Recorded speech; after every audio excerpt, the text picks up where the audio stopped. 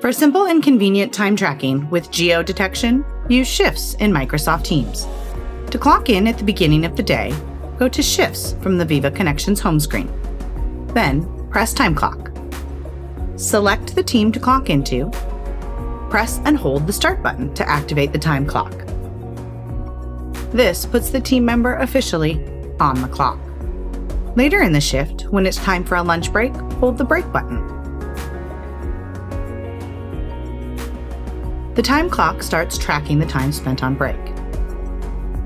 After the break has ended, press and hold the Break button to clock back in.